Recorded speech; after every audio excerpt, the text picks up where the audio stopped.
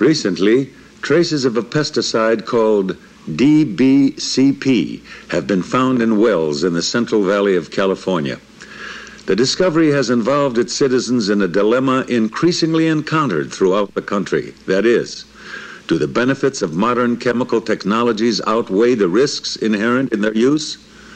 The DBCP story is a classic case history that focuses on this question and raises others. Questions about the limitations of science, questions about the role of public policy, and about the ability of government institutions to protect society.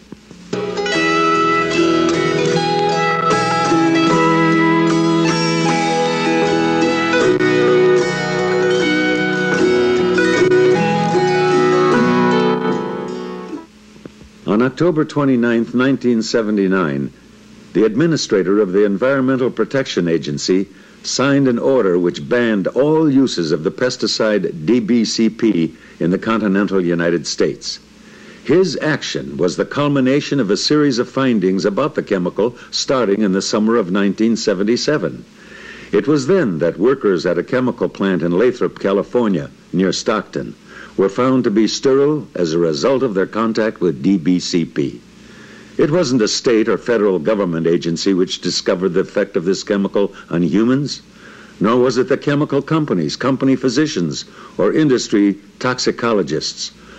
Oxy employees Ted Bricker and Jack Hodges recall how the workers themselves made the discovery. We began some lunchroom conversations on DBCP and sterility. We took, and the people we brought up about not having children. So then Jack and we managed to get these people to cooperate in some lab testing on the sperm count to see what the sperm count was. Okay, with the cooperation from some people in Martinez, union officials, and the cooperation of the guys, we did succeed in this. Dr. Don Horton, a Berkeley physician specializing in environmental health and worker safety, was called in by the union. Well, after we examined the first group of individuals from the OxyChem plant, there were 36 men who were working with agricultural chemicals or their products at that time. Of the first 36, 11 had vasectomies. Of the 25 left, 11 were severely affected, meaning having sperm counts of 0 or less than 1 million, or 1 million or less, whereas another 11 were relatively normal range, and the 3 in between sort of fit in between. Had moderately depressed sperm counts, but not as low as the really affected group. Further medical studies at Oxy and other chemical factories proved that it was DBCP which caused the sterility. Shell Chemical had started marketing the pesticide in the mid-1950s and funded the initial toxicity studies on the substance. The data was in the hands of Shell Chemical. They had the University of California through Dr. Hines run the tests. Dr. Charles Hine is a clinical professor of toxicology at the University of California Medical School in San Francisco. In studies funded by Shell in the 1950s, Hine found DBCP caused testicular damage in rats exposed to 20 parts per million DBCP. He found less damage at 10 parts per million and still less at 5 parts per million. He then assumed, erroneously, and without testing further, that human exposure below 1 part per million DBCP should be safe. Hine admitted that his failure to determine the no-effect level had been a mistake. When he testified, "It was probably ill-advised, let's say stupid, not to have gone to it. In retrospect, you can say, okay, it was stupid by those standards, but I think that the majority of investigations would have gone to a no-effect level, and I think we should have gone to a no-effect level. I admit an error in this thing." No one caught the error.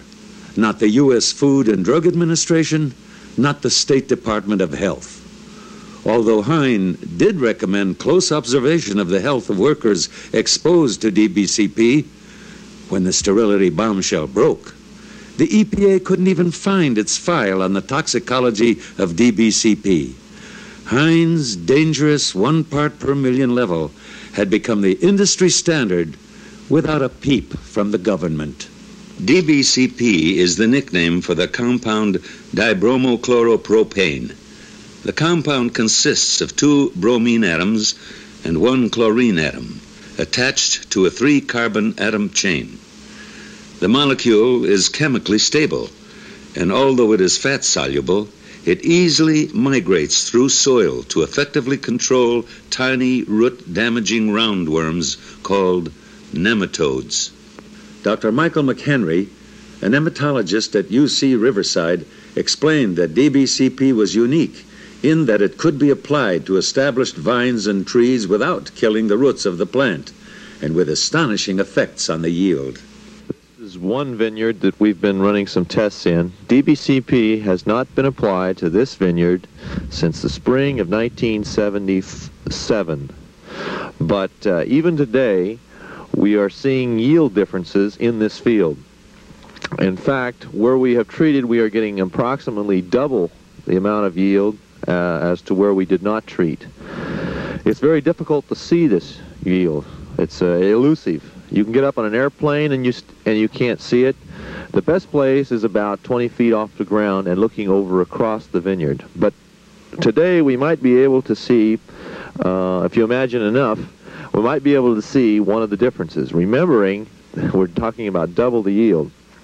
This row was never treated with DBCP.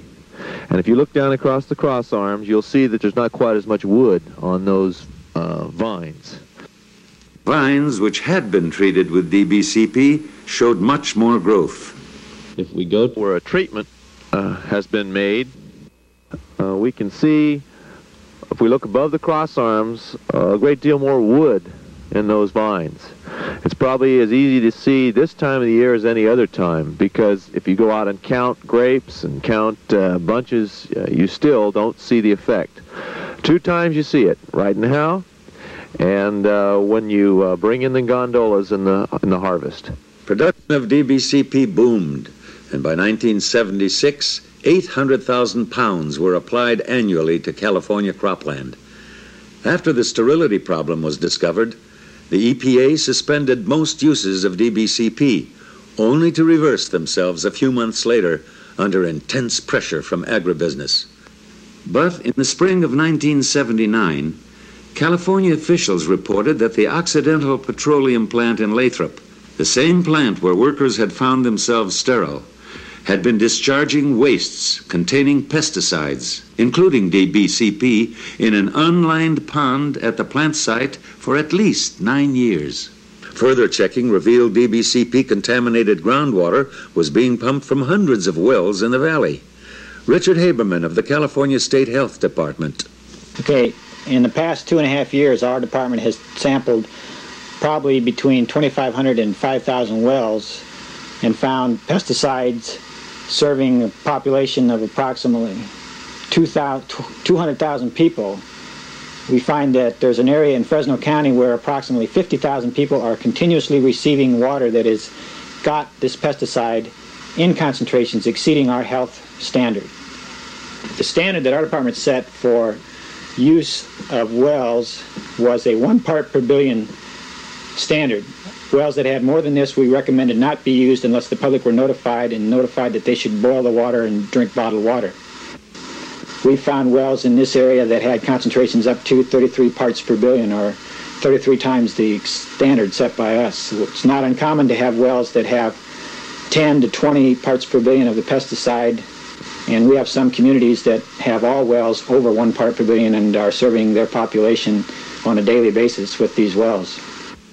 The technology upon which these fantastically small measurements are made with such an incredible degree of accuracy is relatively new. 3 instruments, the gas chromatograph, the mass spectrometer, and the computer are linked together to constitute a powerful